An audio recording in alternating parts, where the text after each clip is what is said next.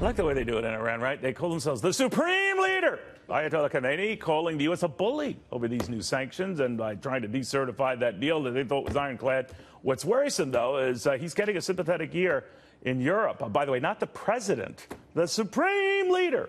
Former CIA analyst Fred Fleitz on this. Fred, that worries me. Obviously, they're concerned that is in Europe that this president's going to walk away from a deal they say has problems but shouldn't be decertified. So where's this going? Well, let's think about this, Neil. We have these European elites who are trying to dictate solutions to Middle East security problems, including Iran. And they're basically condemning President Trump's approach to the Iran deal.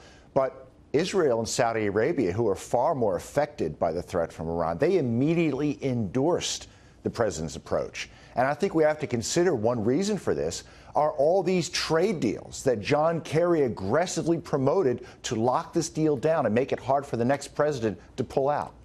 So the president wants to rework this. He isn't abdicating the deal. He's just saying we can toughen it up. We can add more teeth, I think, quoting Secretary of State Rex Tillerson.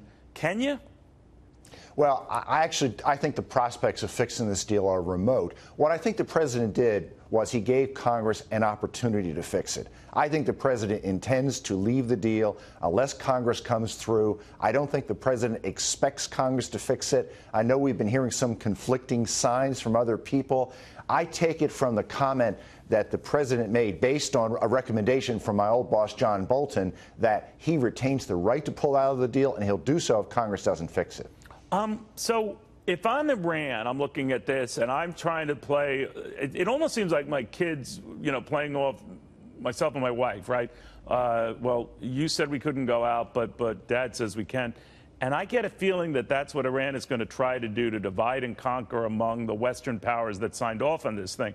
Donald Trump's being the meaty. You guys signed off onto this. We're doing business with you now. We're ordering a bunch of planes from you, France, and Europe collectively, Airbus and the like. So come on here. How's that going to go? Well, that's right. And there's also a contract with Boeing. And these contracts were both announced after Iran met its commitments for the deal to go into place. It was ingenious. John Kerry was so active in doing this in mid-2016. He was accused of being a new lobbyist for Iran. The Iranians know what the game is here. They also know this was an incredibly generous deal for them, and they don't want it to go away. So you know, and I think you and I have talked about this, that if we walk away from this deal, even though it wasn't done and approved by Congress, so it's technically not a treaty, I guess, but walking away from it would set a very bad precedent, would it? I don't think it would set a bad precedent. This deal legitimizes Iran's nuclear program and has a very short duration.